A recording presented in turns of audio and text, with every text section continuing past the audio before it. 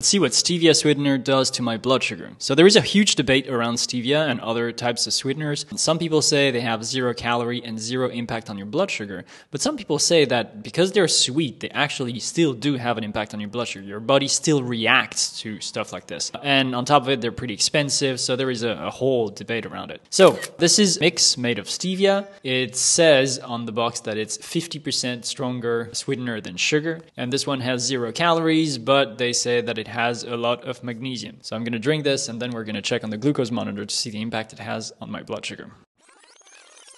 Alright, so it's been exactly 2 hours since I drank my glass of stevia. Let's now look at the glucose monitor to see the impact it had on my blood sugar. And remember to subscribe if you want more content like this. I test lots of things. You can also write in the comments what you want me to test next time. Oh, and by the way, a bunch of people asked about the app I use to scan my meals. It's called Sugar AI. So you just take a photo of your food and it breaks down the nutrition, the calories, sugar, macros, everything. So it's not perfect every time, but I really like to keep a record of everything I eat. So for me, it's super useful. So yeah, nothing happened, flat line. So stevia is definitely a good sweetener if you want to sweeten something without impacting your blood sugar.